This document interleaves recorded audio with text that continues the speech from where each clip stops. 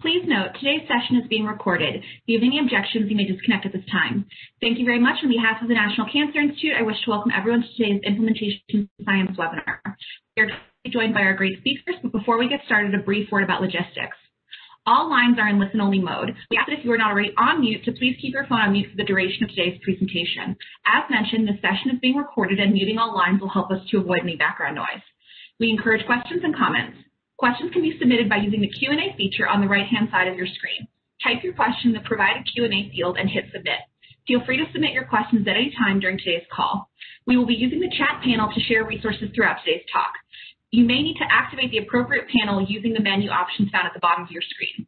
Lastly, we recommend navigating to the View menu at the top of your monitor and selecting Hide Non-Video Participants, as this will give you the best glimpse of our great speakers. And with that, I'll turn it over to David. David? Thank you, Sarah, and thanks so much for joining us. We are in a state of excitement because we are just about a month away, or a little bit less than that, from the 13th annual conference on the science of dissemination and implementation. And we hope to see you and many others join us in this interesting virtual mode.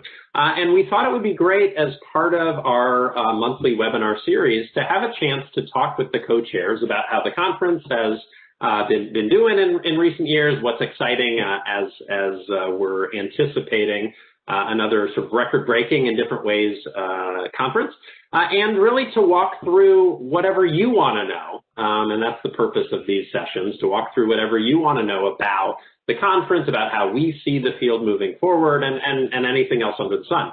So as Sarah had said, we will be driven by the questions that you give us, and in the meantime, we'll give you some sort of foundational information that might be helpful. But at any time, really do feel free to type in what you want to know, and then we'll go from there. So you'll see the smiling faces in front of you. Myself on the left, dressed far more nicely than I am at the moment, but that goes with the territory. And then Gila and Lisa, the three of us have been involved for a number of years in the leadership, the development of this conference. It's great to have both of them there. I remember Gila first meeting her. I was at the National Institute of Mental Health, and Gila was then a new member of the implementation science team here at the National Cancer Institute, and I believe was sort of looking to get a good sense of what kinds of activities were going on in this space across the NIH. And so I remember sitting in my office at the NIMH and having a chance to sit down with her, and that was the beginning of this wonderful collaboration of how we and the team and the field can really move forward to try and make the most of efforts to improve health and healthcare.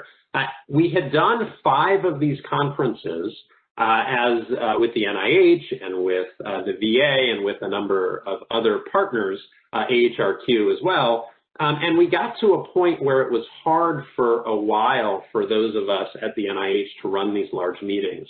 And so we really needed to, this was around 2012, 2013, we really needed to find a new model for how we could both continue to grow the conference and how we could better balance the expertise needed in running an ever larger event with the appropriate outreach and the appropriate way to grab more of the necessary organizations and folks to involve.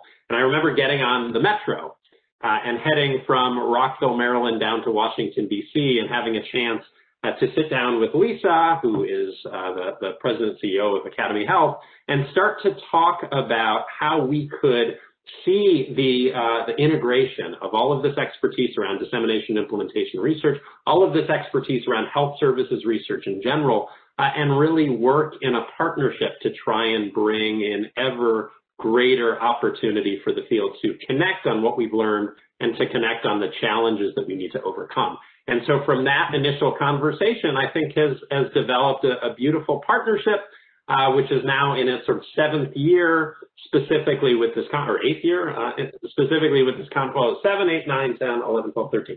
So I guess that's 6 entries into this wonderful series of conferences. And so it's great to have both Gila and Lisa together, and just wanted to start out, actually, in a way that we often start out with these fireside chats, is asking each of you to sort of look back in the rearview mirror and talk a little bit about how you first came to D&I research, to implementation science as an area that you thought was worthy of concentrating on. So maybe just in order of what we have here, Gila and then Lisa, you want to jump in? Sure. Thanks, David. So I first came to implementation science without knowing it was implementation science, which is probably familiar for a lot of folks. But I was a postdoc at NCI in our Division of Cancer Epidemiology and Genomics, studying the health effects of radiation exposure, and specifically medical exposure to radiations and CT scans in particular. So at that time that I was at NCI, this was a time where CT scans for diagnostic purposes were huge in the news, finding that there was all of this excess exposure. At the same time, a publication had come out that 30,000 excess deaths were going to be expected due to CT, or 30,000 excess cancer incidence was going to be due to excessive use of these CT scans. And at the same time, the Choosing Wisely campaign was just launching. So this was back in 2008, 2009. And while I was looking at the epidemiologic research on radiation exposure and cancer, what was really, what I felt most passionate about was understanding how do we reduce the use of CT scans and the excess use of these scans. And that's essentially how I came to implementation science and discovered this is where all to me, the most fascinating questions are to the hardest problems. So. Great, thanks. Lisa? Yeah, thank you. So I'm going to echo some of the points that Gila made. So in that I came to this field sort of not knowing it was a field. And that first started when I did my postdoc in health services research and health policy. You know, I had worked in the public health department. I'm a pediatrician. And so that first helped me understand what health services research is. But I knew from that training and then my work after that at HHS that getting research into practice, getting research into policy was a huge barrier. And, you know, how do we do that? And I didn't know that there was this whole field studying how to do that better. So I'm embarrassed, but I think I first became aware of improvement science at Cincinnati Children's when I was there from 2007 to 2011. And that's when I first came to the conference. So yeah, and it's been, I want to echo what David said about the great partnership. It has been 6 years. A lot has grown and changed over that time. I know we'll talk about that, but what hasn't changed is the value of the partnership. So thanks. Yeah, no, thanks both of you. So you'll see I think it should have popped up, there is a polling window, at least I'm seeing it here. And we just wanted to get an initial sense from everybody who's joined us today, whether you, like us, have attended the annual conference of the Science of Dissemination, Implementation, Research, and Health. And so would encourage you, I'm gonna hit yes myself. There I go, and I'm submitting. So you can do the same. Yeah, while we're doing that, since both Lisa and Gila have attended this conference, I wonder if we could start with each of your first experiences with the conference and just tell us a little bit about what was that experience like being in this group, and maybe we'll start with Lisa and then go to Gila. Sure. So I first came, as I alluded to, when I found out about the conference when I was at Cincinnati Children's. And I was active at AcademyHealth. And when I was at the conference, I realized I didn't know the community at all. I learned so much about what the agencies were funding and the frameworks and the methods. And so it was kind of eye-opening. Oh, my thing just zoomed in tremendously. I don't know, my WebEx camera is acting up, so it'll keep it dynamic, I guess. But what was interesting is after I went to the event, then I came back to sort of my health services research home or community and asked so many people, you know, have you been, do you attend? And there seemed to be a real disconnect between the sort of D&I research community and the broader HSR community, and I see them as integrally linked and learning from each other. So that was my first experience. And my whole life I've been a connector. So my goal in entering the partnership was to make this connection more effective, because I think both fields benefit from each other. Great. Gila? That's one of the many things I love about you, Lisa, that you are a connector and a binner, and it's made for such a great collaboration. My first experience, so I don't know if you would count that sort of 6th annual gap where we had the working meetings, but I joined the IS team just a few months before that 6th annual gap, where instead of having a large conference, we had these 3 working meetings. And Russ Glasgow and Russ was at the time the head of our group, and he and I were coordinating the one meeting that was focused on standardized measurement and reporting. David, when he was at NIMH, did the training, and Lori, I think it was Lori Descharme, who I see is on the call. Hi, Lori, ran the study designs one, if I'm remembering correctly. So that was really a fantastic way to be introduced to the field, because I got to be in the room with 3 different groups of experts in those areas, and it was just a fabulous orientation to the field. But my first time attending the big conference was obviously the first time I organized the big conference with Lisa and David, and it was hugely exciting and not surprising after that set of working meetings to see, you know, I'm an epidemiologist by training. Most of the large conferences I've been to have been broad public health or epidemiology conferences, and there was just a different feel in this community. It really is such a special scientific community. And I hope it's okay if I insert one brief anecdote that's not exactly an answer to this question, but at CERC last year, I was in a workshop, and one of the attendees I was sitting next to said to me, "Have you ever attended the annual conference on the science of dissemination and implementation in health? It's my favorite conference." And I don't think I've ever felt prouder in that moment than I did then. Yes, there is a lot of pride that I think has gone in, and a lot of wonderful sort of credit deserved for all those who have participated in it. As you can see, the screenshot is from the website for this year, and you can see we have this phenomenal keynote speaker, Ashi Jha, who many folks have been listening to for recent months about the ways in which we can do our best to maximize our response to coronavirus. And as you can see from what he's planning to talk about, maybe areas that we haven't done as well, and what can we learn from them. And so, yeah, I mean, I think we've all had a lot of pride. And it's also nice to see that some of the conversations that have started at the annual conference have also continued in these other wonderful conferences that have gotten off the ground since, and really enable these complementary discussions moving forward around methods, around measurement, around specific areas of health. So thanks for the initial responses to the polls. It seems like we're pretty well split between those who have joined us in the past and those who have not, and of course those who haven't. We would love to see you online in about a month. We do have a second poll question, which I think goes to for those people who have attended. And so you'll see that, just getting a sense of how many have been one-timers, how many have gone through more than that. I suppose you could do A and B if you're one, but please feel free to let us know the degree to which you followed these series, because that's always helpful for us.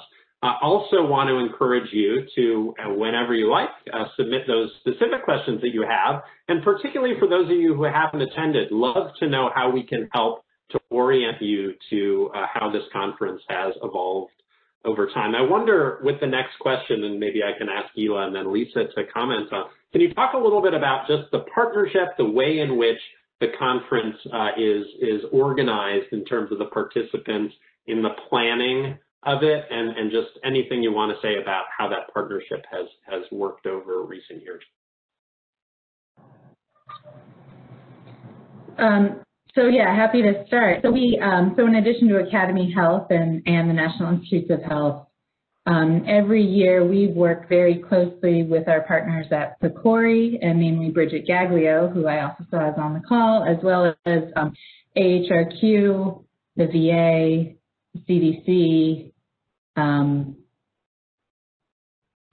blanking all of a sudden. Like, it must be nervous, but I feel like there's a very key player I'm leaving out. Lisa, who am I forgetting? Or David? Well, we have other sponsors, but I think you got all the partners. Oh, okay, good. I know in the past, WT Grant has been also heavily involved in RWJF, but and then just across the NIH, there have been so many institutes and centers who have been really instrumental in shaping the conference agenda, and so it's just been such a privilege to work with everyone, and I feel like, you know, we've all been working together now for several years, and it's just been great to see how, you know, how our relationship as an organizing committee has evolved. But I've already kind of forgotten what the question was, David, but I think what I really like about, you know, this partnership is that it really is a very democratic process, that we start right off the bat talking about what are the big themes, what are the important questions, and who would be great to hear from around those areas. And we have a really engaged group and we come with lots and lots of suggestions, more than we can accommodate, but we also have this process where we will vote on, you know, and see what rises to the top and then discuss those things. So I've really valued that, that process. So I'll you know, echo and everything Gila said. You know, AcademyHealth has a few conferences. We have you know, the annual research meeting, the D&I, and then we co-locate now our Data Palooza and policy conference. And each one is unique. And but I would say, to Gila's point about democratic, you know, this really involves the most people sort of on a. Others are kind of planning committees that come and give advice, but a lot of the working goes on sort of after that. And this is very much a participatory planning group. And then obviously, I want to add to the partnership frame is also all the theme leaders who chair the various themes and the reviewers who participate in all those themes, because the number of abstracts have gone up over the years. And you know, it's if it weren't for the work of all of those volunteers, and some of them, you know, end up being, you know, more involved over the years, it wouldn't have the kind of scientific heft and value that the conference now has. So, and I think the partnership side, we forgot to mention, Gila, the other partner has been, in addition to the ones you mentioned, in terms of sponsorship, has been Kaiser Permanente. And the other aspect of partnership that I think of when we talk about the conference, and I've seen trend over time, is the importance of bringing in non-researchers. So the majority of the conference participants are NIH or other funded investigators, but increasingly they're working in partnership with communities, in partnership with policymakers, in partnership with health systems leaders. And I think that connection to the real world implementation, so and this will be no surprise to David and Gila, as much as I appreciate, it's just my bias, the frameworks, and it's important, I'm just impatient. I want this evidence implemented. I want all that amazing knowledge that is presented and approaches at the conference to actually change care for communities. And I think the urgency, I think Sachin James said, he stole it from somebody else, but he called it the fierce urgency of now, with what we're seeing with COVID and disparities. I mean, the need to act is just so obvious. And so I want to bring a little bit of that sense of urgency to our community as well. And I think Ashish will. So partnership in many, many ways. Yeah, thanks for that. And I think, I just want to add one thing to that, and that building off of what Lisa said, and Lisa, that's another aspect of our partnership that I so deeply value, is that you're always pushing us to move beyond the research community. And I love that you guys have incorporated these scholarships for patients and for practitioners to the conference, and bringing in more of those voices has been, you know, tremendous. Yeah, so you'll see the visual has changed. This will not be what it looks like this year. We do not want any sort of super spreader kind of things, but this is a fond memory and something that we will likely return to again. For those of you who did indicate that you had attended a meeting, take a quick look and see if you can find yourself there. You can just let us know if you see yourself. I see several people, lots of people I recognize. You know, this has been in the past a really wonderful large gathering and will be again in the future. But on that theme, and Lisa, you teed it off very nicely. I wonder if each of you can talk a little bit about, as we turn our attention to this conference that is upcoming, and we think about the themes that are sort of central to it. Can you talk a little bit about that sense of urgency and how it sort of made its way into how you see the conference trying to handle this, as well as just ongoing urgency to try and maximize health and healthcare? And Lisa, maybe you could start, and then Gila. Well,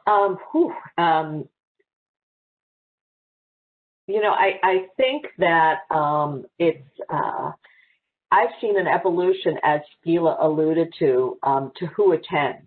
And I've seen more health systems people, you know, they might be on the improvement research, sort of, you know, like the phenotype of the folks I worked with at Cincinnati Children's, that they're involved in care delivery, but they're doing improvement and they're applying D&I methods like Heather Kaplan and others. And you have them in your cancer community, research community as well. And I think that, and then there's more just straight folks who are in health systems and they're not doing the research, but they're really committed to bringing that implementation forward. So I think that naturally brings in a sense of urgency. And so one of the things like you guys, I wish we could all be together. You know, it's so odd to me to think that this was just a year ago and our world has changed so dramatically, and our assumptions about what is possible. And one of the things that we know for any virtual event is the networking part is much harder. Now we're building in some networking functions and features. I hope you all attend and you all tell us how well we did. But that networking with people on the front lines, I think, is critical for feeding, sort of lighting that fire in our bellies to say we can make a difference here. And I think D&I science has a big role to play in stepping up to the pandemic and disparities, especially. I mean, we have a big evidence base on disparities, describing them, and health inequities. Actually, we know much less on how to take small studies of successful efforts to intervene on disparities and social determinants to actually implement them. So I'm very hopeful.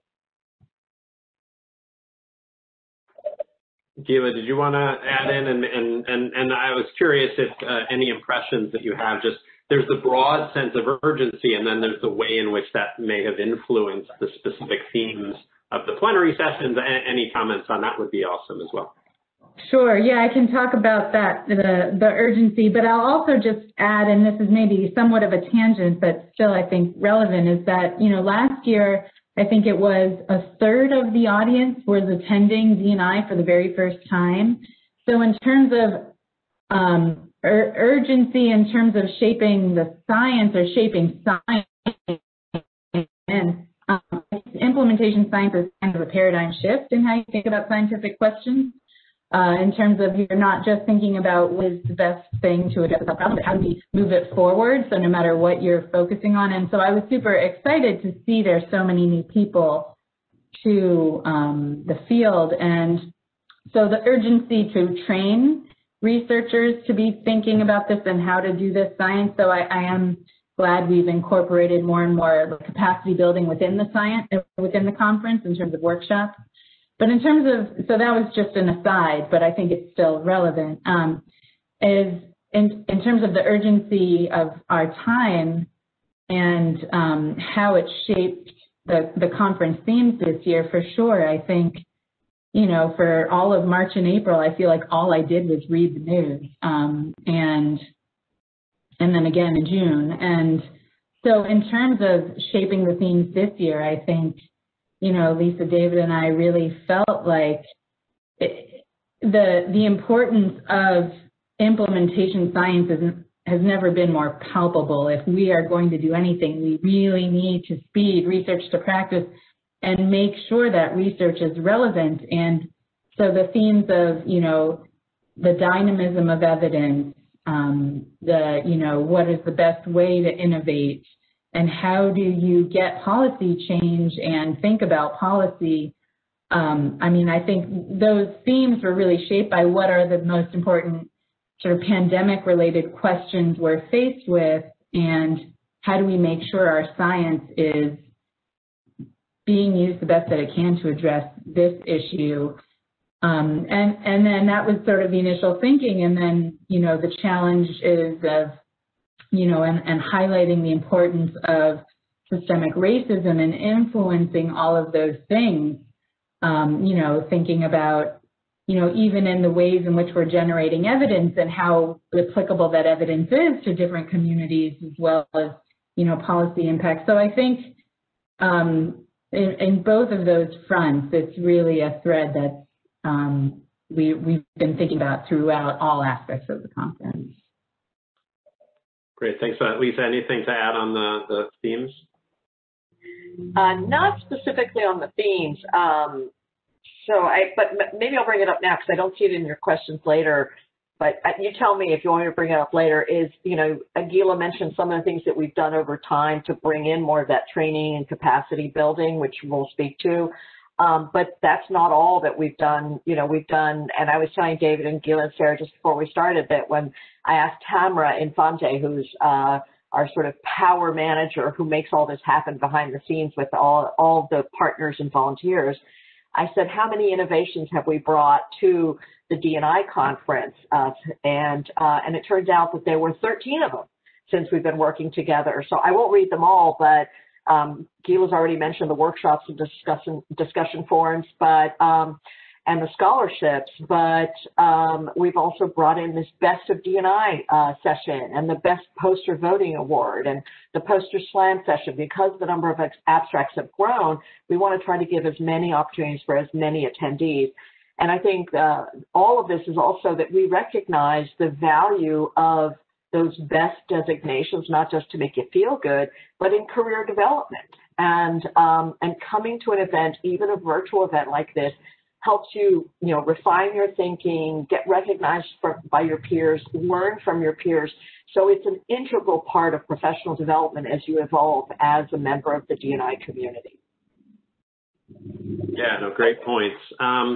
So as you can see, the visuals are changing, and one key part of recent conferences, not just the D&I one, but others, has been social media. So here we have our annual hashtag. This was DI Science 19, and you can see the influence, I think, where we've been able to not only hold the conference in person, and in this case virtually, online, but can also see the threads, whether it's the specific terms, the hashtags, et cetera, that reflect the really nice presence of the D&I conference in the, at least Twitter space. So with that in mind, as we are really in this virtual space, we're on this right now, and we will be online in mid-December. I wonder if each of you might be able to talk a little bit about, we've all been trying to learn as we go around trying to make the most of virtual conferences. And I wonder if each of you might talk a little bit about how, as you see the conference planning, how has it really tried to balance, fatigue and engagement, both of which are in abundance during all of these virtual meetings? Gila, do you want to start out and just maybe a little bit of the way in which we're trying to think of the conference so that we maximize the opportunity for people to come together with constraints in mind? Sure, although it's funny because what I'm going to say is I feel like the model for us has been, I attended ARM in whenever that was, June, July, the virtual ARM, and I thought it was those plenary sessions were fabulous, the way the chat was set up, and I was really impressed with how we were able to still sort of network and engage almost at a different level when you can, especially for those of us who are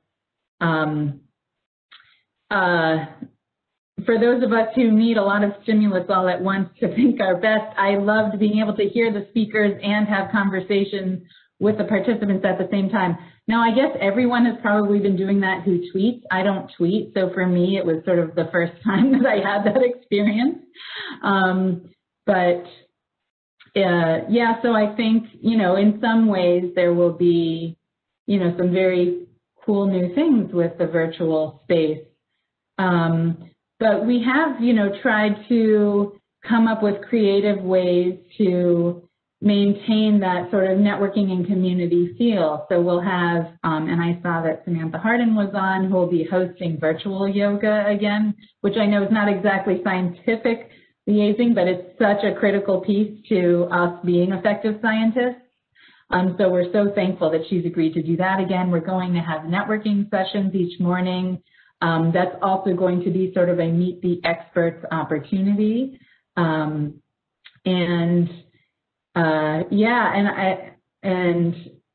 Lisa, I think I'll hand it off to you because you're really the expert in this space. Well, in the old saying, in the land of the blind, the one-eyed man is king, or the one-eyed woman, we are just, we have learned so much and had to learn so much in the last 8 months.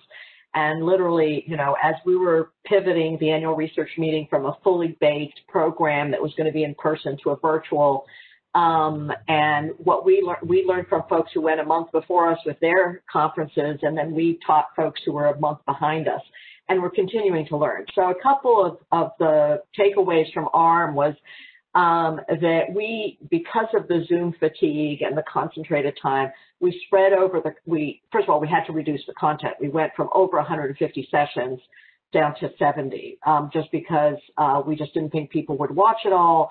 And it was cost prohibitive because you have to pre-record all the concurrent sessions and you do the plenaries live. I mean, so that's one thing. And it just takes so much effort to then pre-record, because normally you plan a panel, you have a prep call, but you don't have to record it and all that. So there's a lot more technical training that goes on to make sure you deliver a good product. And I won't go into details on that, but we had done the ARM over 2 weeks, and we're just doing the D&I over sort of the regular time frame, somewhat later to accommodate our West Coast folks. But that's the feedback we got is, no, just give it to us straight. Don't spread it out. We want to do it. The other thing is I would speak to your point about the chat. Absolutely. I'm that kind of, multitasking all the time. And I'll make some comment about, I understand there's some gender differences in multitasking. I don't know. But it was easy for me and very valuable to follow the chat as well as the speakers.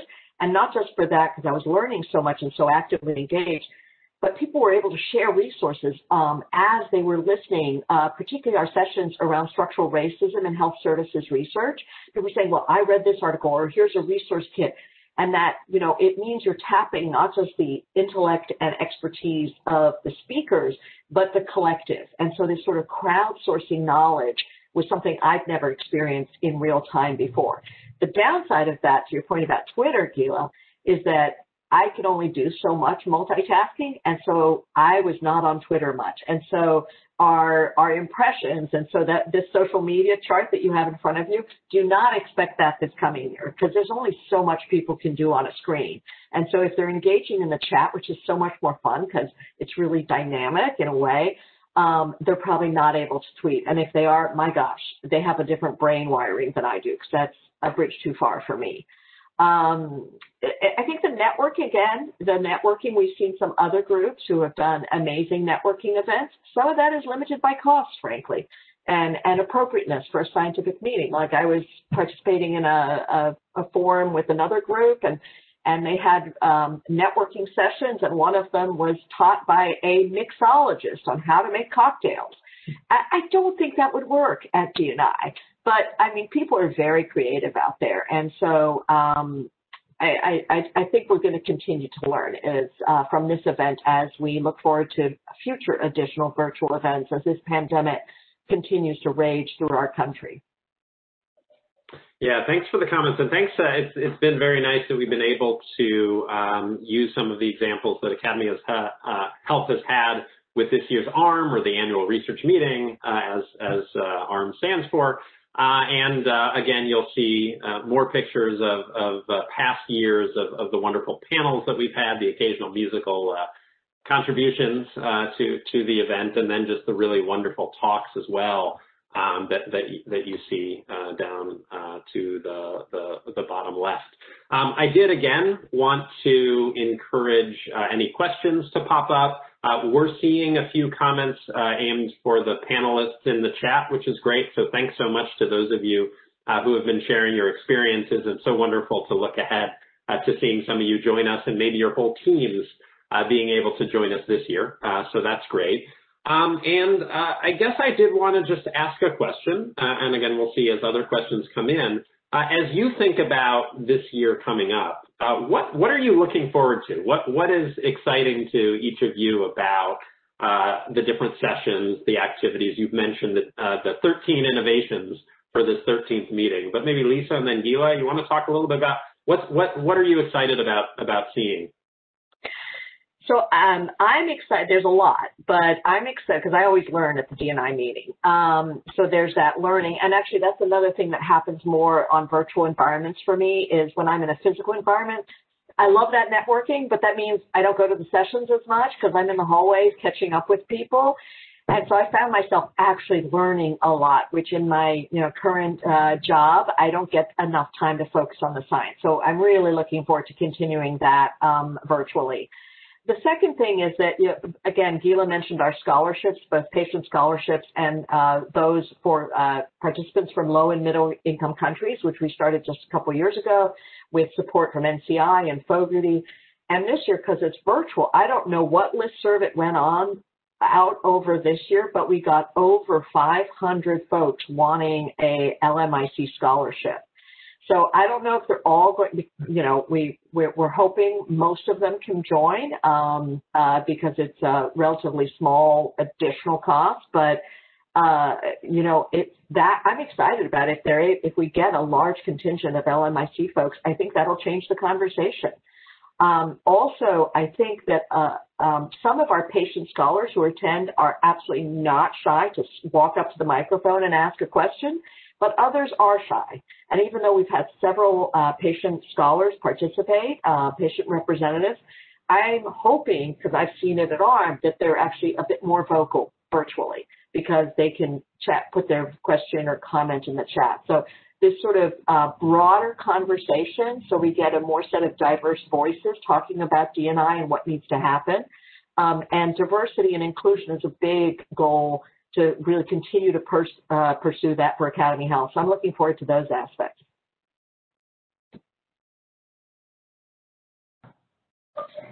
Well, Lisa said it all and more, so I don't have much to add, but I guess the one thing I will add is I am really looking forward to hearing from the plenary panels and the speakers and also the, in the concurrent sessions in particular. I'm really curious to know what we've learned with COVID and any lessons learned moving forward with our research and with tackling, public health crises. So in addition to all of that, and that's incredible, 500, Lisa. I knew it was hundreds. I didn't realize it was that many. But that would be, quite a shift in the conversation and a shift, an upward shift in the numbers of attendees as well. I'm really looking forward to seeing how things play out and agree totally with Lisa that because it's virtual, I feel like it will be easier in a way to be present and really learn from all the speakers in a way that it's harder to do when you're in person.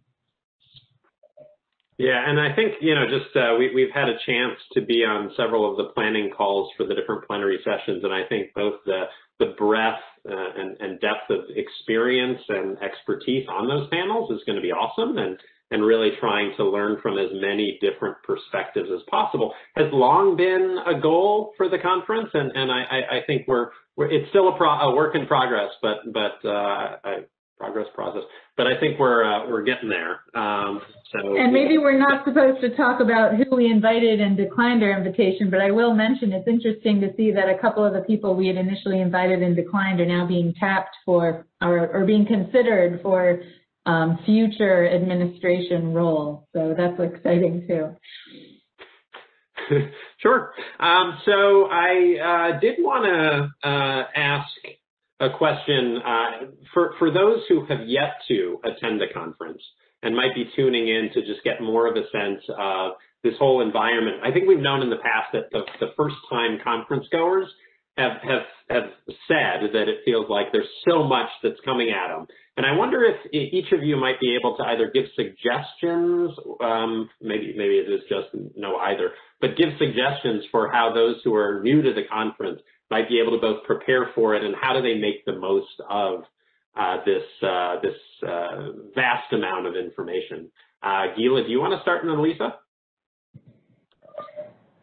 Sure. So I think the first advice I give is close your email so you don't get distracted, because there will be a lot, and I think it'll just make for a less, I think it will be helpful. But, the website, the conference website that AcademyHealth has put together, it's always useful to just go through and see what's coming up. And I believe there's a tool where you can actually schedule out your sessions so you can pick in advance.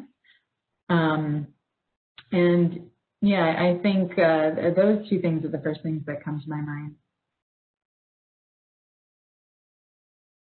So what I would add is, speak up in the chat and don't be afraid to reach out to people. And this is sort of going back, not particular to D&I, but to my experience when I started in the field of health services research. Some of these names or people you'll hear speaking are like, wow, that's that person who I've been reading from, and I've read all their articles, or I've got their textbook. And so it's a bit daunting, but don't be afraid to reach out to them, even privately and say, oh, I've really read, I'd love to schedule a follow-up. Can we have a conversation? You might get some no's, but it doesn't hurt to ask, because it is a community, and I think there's a real commitment in everybody I've met to help with the professional development of folks who are newer to the field. I hate to say younger, because we all come to this field at different times. So take the initiative. I think that it'll be well received. Yeah, thanks for that. I think, just personally, one of the really the highlights of the conference each year has been the chance to connect with folks who I haven't gotten to know. And so I'll just speak for myself that I'd love, even if it's more of a virtual contact this year, would love if folks wanted to follow up, and whether it's just giving your impressions about how does it work this year in the virtual space, or you want to chat about the field. That's one of the things that we really do enjoy as our community continues to grow. I just wonder, in the last few years, what we've been able to do in person and what we now have available online is sessions around orienting people to D&I research, so you don't feel like the first things that you are hearing about don't have that broader context of how does this fit into the larger community, the advance of the field. And so you can definitely take advantage of it. And Lisa, I can't remember if this year the orientation that we've had in the past is on the website. I know it's on the NCI website, but just a way to try and not feel like the first time you're hearing these terms is in some of these sessions where people are speaking about more specifics. Yeah. And also, yes, look at the orientation, and so you get sort of exposed to these concepts. And after the meeting, there are other resources you can access to further, deepen your exposure to that. And one of the things I want to flag is that David wrote a blog for us, maybe 18 months ago at this point. The world has, time has gone so fast, that highlights the 6 modules within a training program that I think historically those modules and that online training was restricted to Tighter, and now it's available more broadly. I don't know the history, but there's a lot out there for you to follow up on so that you can continue to deepen your understanding and ability to use the tools of D&I. Right, and you'll see if you're monitoring the chat, you'll see a couple of links that Gila and Sarah just put in both to the orientation to D&I on our NCI-IS website and also on the AcademyHealth website. As Gila says, toward the bottom of the page says the orientation video. So those are intended to make, everything that we try and do is really intended to try and make those resources available. What Lisa mentioned was our Training Institute in Dissemination, Implementation, Research in Cancer, which Sarah has led for multiple years and has become, since it began, and has become this open access opportunity for anyone really to access the lectures, the assignments, et cetera. So we do have a question in here that asks, as an assumption, I'm curious what you think about it, that one advantage of an online conference is that thanks to recordings, you really can see everything. And I wonder if you might be able to talk about how are the materials that are going to be presented. Lisa, you mentioned pre-recording. How are they going to be available and for what duration? Lisa, do you want to take that one? Sorry. Yes, great question. So, trying to remember how long we're making them available. Maybe David remembers, but yes, thanks to the virtual platform, not only will you have the recording, but you can then access it after the meeting itself. In addition, we, any speaker who gives permission, we make their slides available. Again, that's based on the speaker. That may not be 100%. And sometimes we also, there's usually a resource center and there are additional resources made available. And we do, Gila mentioned all our partners and sponsors. They make resources available of funding opportunities and new publications, et cetera. And so I would really encourage you to, access all the functionalities and the background materials that speakers provide. Great, thanks. Gila, anything to add? For some reason, I was thinking it was a year, but maybe that was just ARM was a year, and I don't know if that's what we're planning for D&I, but... It's several months. Okay. It's not as long as ARM. Okay. But...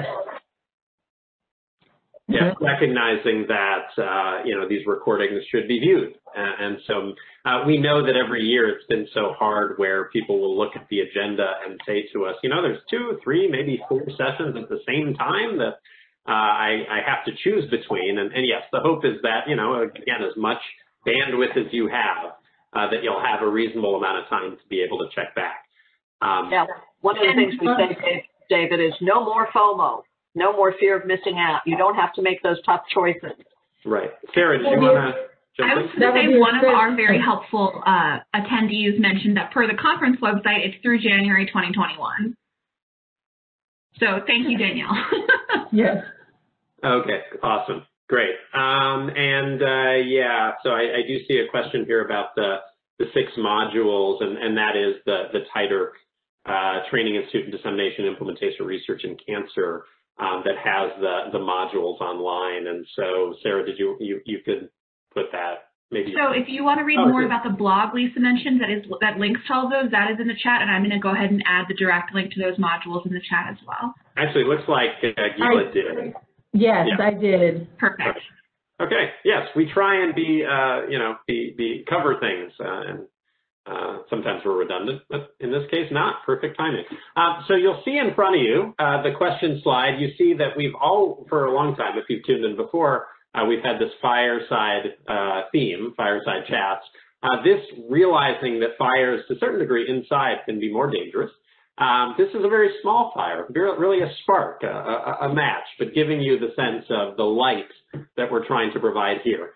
So we would love to see if there's any final questions that you have as we get closer to the end of this. But I wanted to ask one more, and that's kind of, for people who are in earlier stages of their career, any additional suggestions you have for folks really trying to make the most of this opportunity? And again, sometimes what you spoke about before, where there may be that hesitance to reach out to folks if you feel like, well, I'm not sure if they would consider me a peer. But any other suggestions that you say, how would you mentor somebody to make the most who's at an earlier stage of their career of this conference?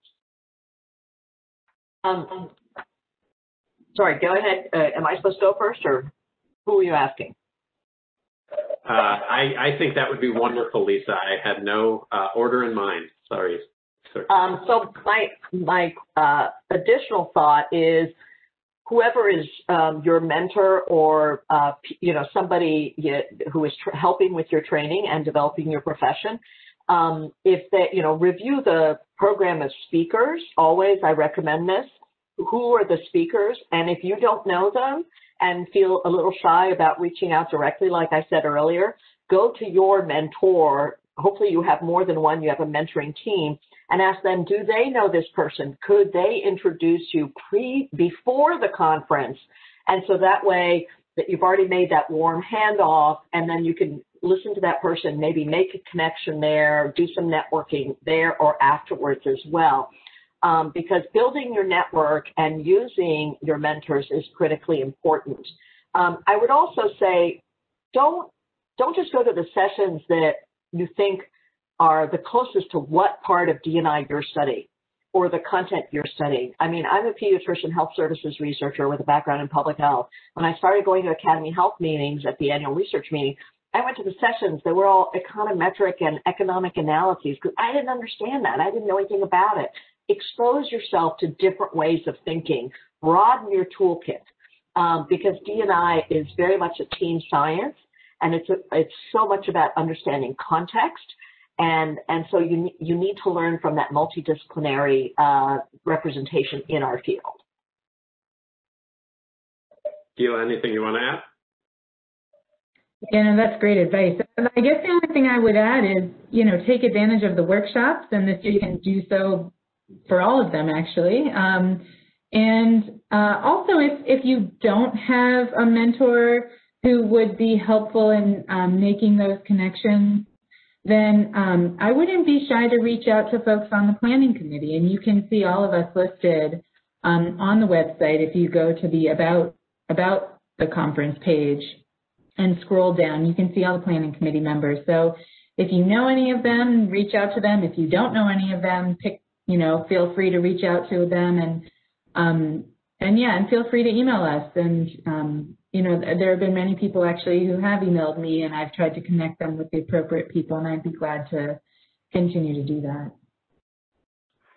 Great. And there was I'm going to just note that there was a very specific question about almost could the conference be like an a la carte menu where you might sign up for a particular session and sort of pay as you go. And to this point, I think it's been more of you register for the broader conference and have access to everything, but appreciate that. The question here being that some clinicians may not have time, or other busy folks may not have time to attend everything, but there might be specific things that they want to attend. So good for us to always think about these things. Maybe Lisa's. And just to jump in, that's one of the things, because of the virtual push that we're talking about with ARM content as well, is how do we then repackage some of the content and make it available in smaller modules of digestible, it's not, whatever number of sessions, 40, 50 sessions we have. So, but I would just say that there's no way we're deconstructing the main event that I can think of, because the business model for that, it's just, there are certain fixed costs to producing this kind of scientifically driven agenda in terms of review and solicitation, et cetera. So it would be hard for me to imagine that we would do away with the package, but that we're hoping to repurpose some of that content and just looking at models. We haven't figured it out, but it's a future conversation. Yeah, but absolutely appreciate the question, and we'll continue to see what we can do to reach as many people as possible in whatever way they can access. The great thing here is, and Lisa and Gila both mentioned it in terms of the larger percentage of people who may be attending around the world, is that the virtual environment does make it easier for those not to have to upend their daily routine, but potentially, to tune in from where they are and even tune in at a time that's more conducive to them. So for me, and I'm going to turn it over to Sarah to close us out, I just want to say that this yet again gives me vigor and enthusiasm for what's to come. So Lisa and Gila, thank you for sharing your wisdom and sharing your spirit and the good things to look for, the good advice for folks. It will be great. And so we hope that all of you and many more are able to join. So with that, thanks, Lisa, thanks, Gila, and let me turn it over to Sarah. So I'm going to echo David's thanks to our wonderful speakers. I think that it is very evident how welcoming and friendly folks in this field are. I think you can take that away from this conversation, and hopefully you will join us at our annual conference this year virtually to engage further with folks in the chat, on Twitter, etc. So an archive of today's session will be available shortly on our website, and we look forward to seeing you in 2021 for another year of great implementation science webinars. Thank you again for joining us. You may disconnect at this time. Take care, everyone.